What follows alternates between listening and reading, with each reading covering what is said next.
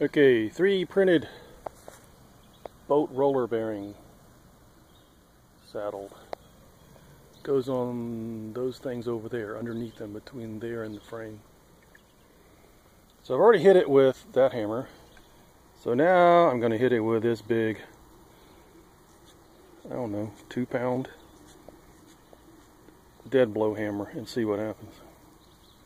This is going to be tricky to get the camera on there and hit this thing evenly so I don't wind up with it, you know, hitting me.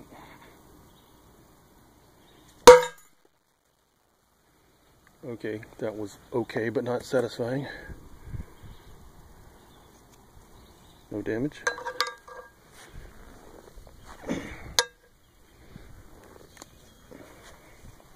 Let's cue this one up again. Alright, let me see if I can come back and hit it nice and hard. And pay more attention to the hammer than the camera. Woo. That was a little off-center too, so that was pretty evil.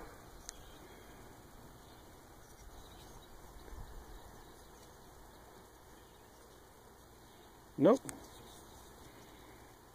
I think we have a winner. I'm running one more prototype right now that has the extruder percentage turned up about 5% over this one, because on the sides here, and this is just for aesthetics I guess, on the sides here I set it so that it stitches the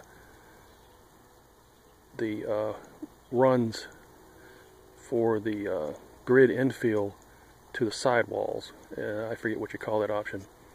And you see that in the sides a little bit.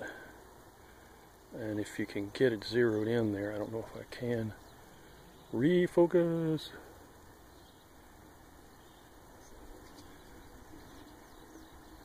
It looks like it might be a tad underfilled, so we'll see. We'll take a look at the other one when it comes off the printer in about half an hour.